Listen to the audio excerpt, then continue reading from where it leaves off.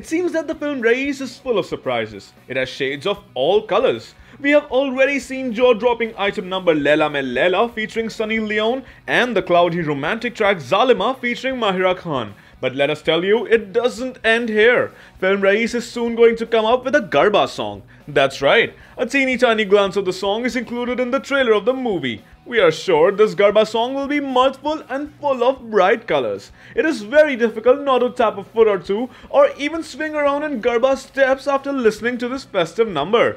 Fans can't wait to see Shahrukh Khan unfold his cards one by one.